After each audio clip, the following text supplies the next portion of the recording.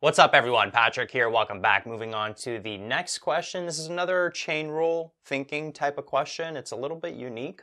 So if g of x equals f of x squared and f prime x is equal to x plus 2 over x minus 3, we got to find what g prime x is going to be, an expression for g prime x.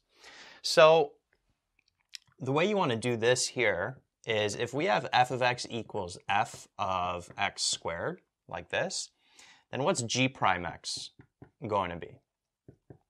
Well, it's going to be the derivative of this. So notice we have to use the chain rule because we have a function x squared within another function f. So it will be f prime of x squared times 2x, like that.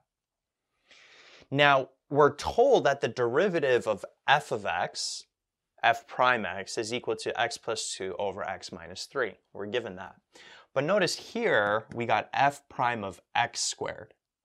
But if we know f prime of x equals x plus 2 over x minus 3, all we got to do for this is plug in the x squared for the x's there. So if f prime x equals this, that means f prime x squared is going to be x squared plus 2 over x squared minus 3, like that.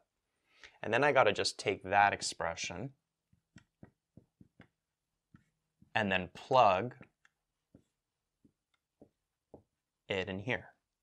And then I could take the 2x, multiply it out here with the numerator. This is like 2x over 1, then 1 multiplied by the denominator. And let's just keep it factored up top.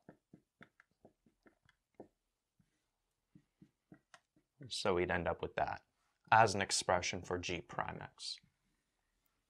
That would be the answer right there. Right, and you always want to check, can you factor further? But the x squared plus 2, you can't factor that, and then x squared minus 3, that's not going to factor into smooth terms because you want to factor just in case things continue to simplify further, in case things will cancel out, factors will cancel out, but in this case nothing cancels out, so this is the final answer, the final expression for g prime x.